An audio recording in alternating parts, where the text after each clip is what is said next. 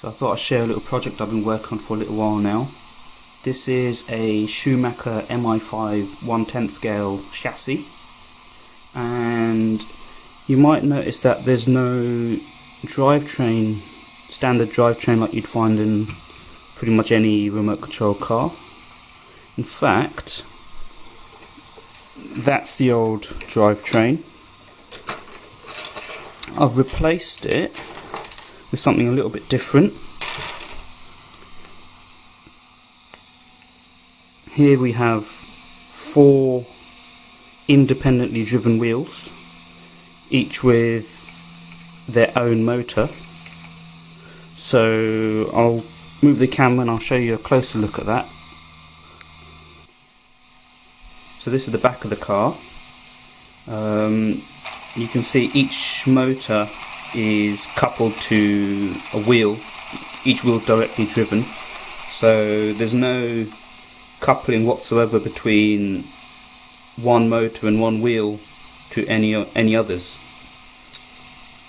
So the interesting thing about this is that we can use electronic controller to control these wheels completely independently.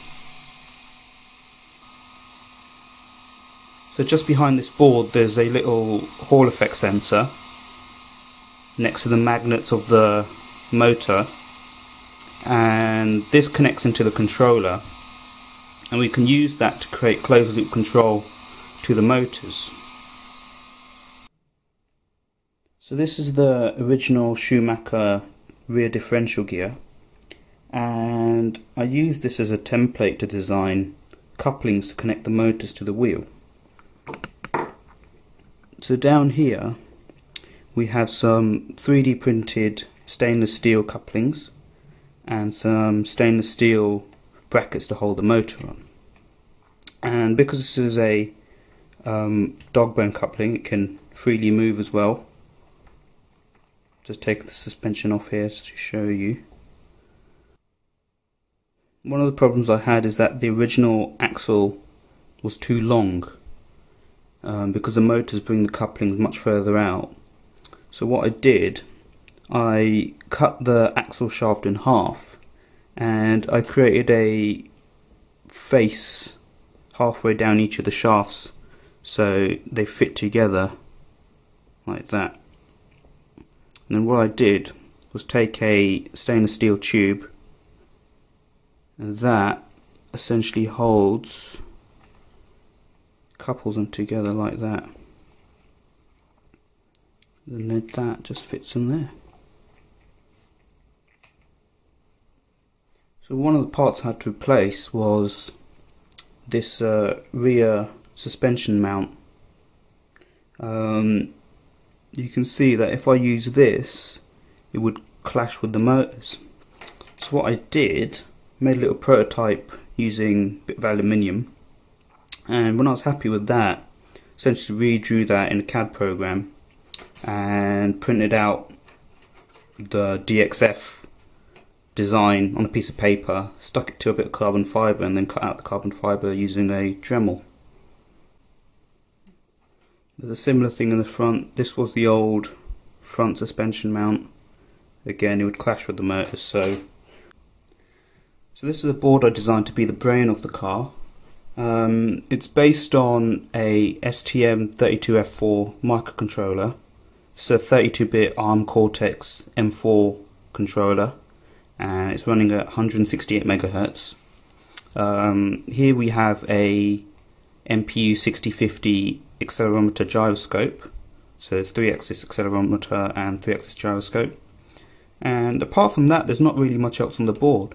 There's some transistors to drive the inputs into the ESCs. There's a radio input for the radio receiver. This just reads a standard RC radio, and it gives out the same kind of signal, PPM signal, to the ESCs. Servo.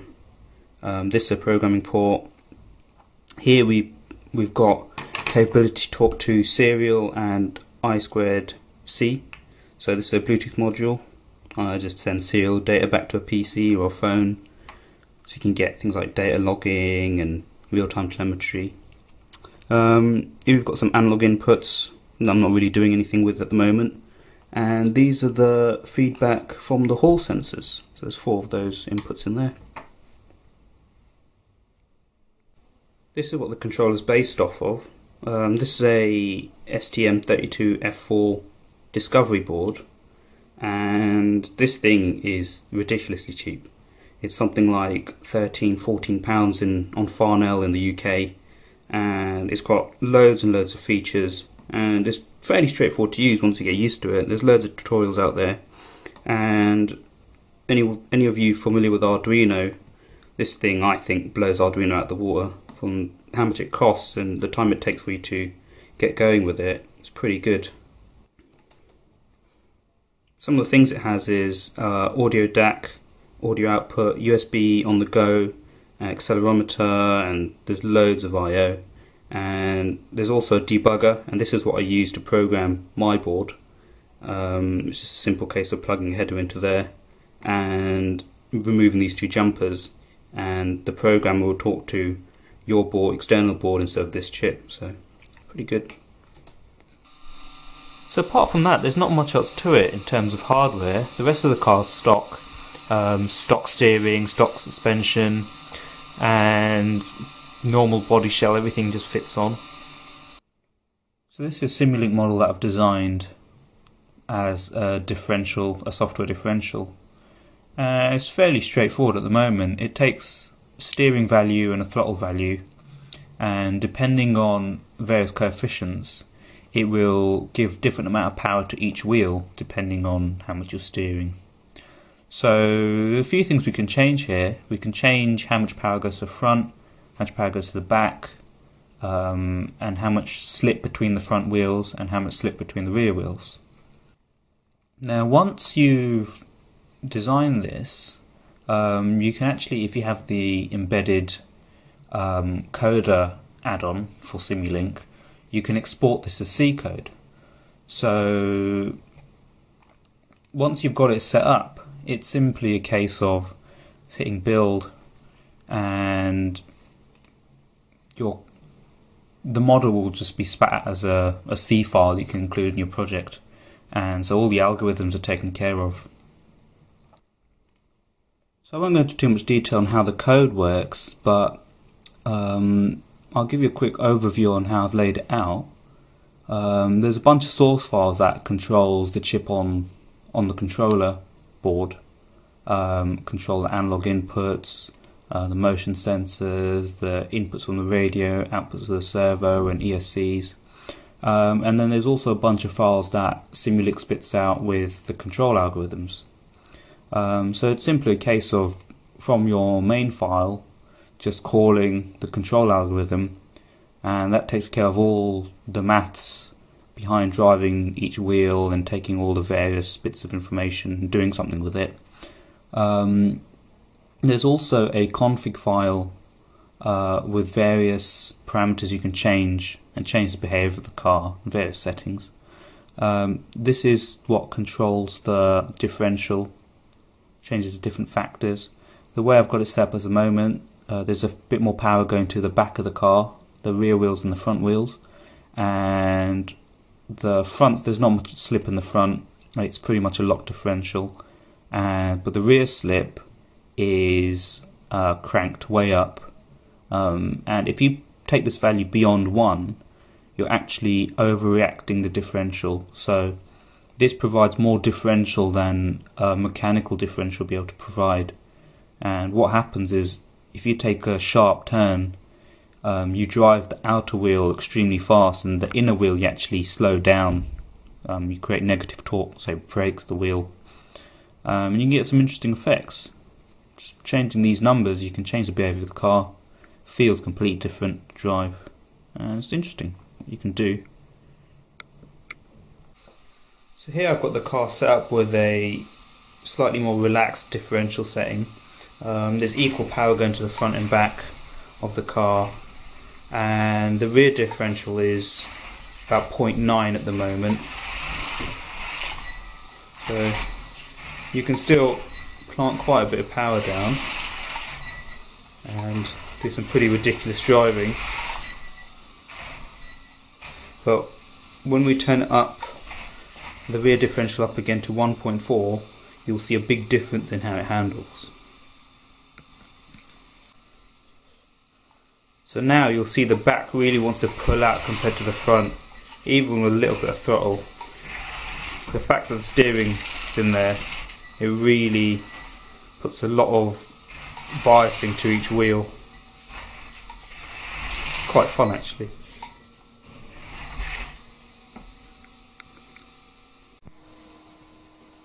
So here I've got the car connected up to a debugger, and so we can take a look at some of the values going on inside the controller once we pause the program.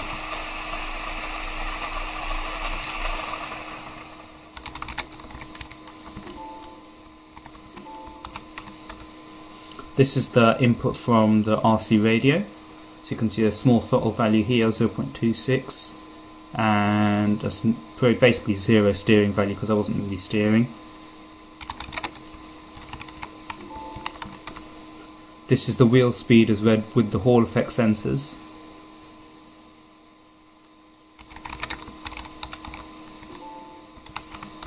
And this is the signal being sent to each wheel to be driven. Now, if we take a turn while accelerating, we should see the differential working.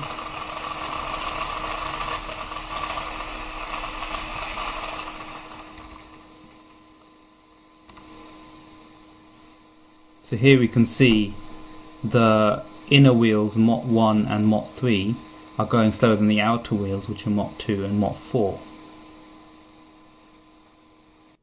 So if you're interested in having a look at the project, the source code is available on my GitHub page. You can check out the firmware, all the code, the Simulink models, the PCB and CAD designs. There's some STL files on various mechanical parts in the car, 3D printed parts. There's a DXF file of the suspension mounts, Gerber files for the PCB, and there's also a open source hardware park page where you can order a board, a blank board, and assemble it yourself. So it's still early days as far as the control system goes. Some of the next things I want to work on are creating closed loop controllers for the wheels, using the accelerometer or gyroscope. For example, use the gyroscope to correct oversteer or detect pitch and roll and adjust power to the wheels. Feel free to share any ideas, comments you may have. Definitely hop on over to the GitHub page and try out the code, download some of the parts if you're interested, have a look at the PCB design. Hope you enjoyed the video. Thanks for watching.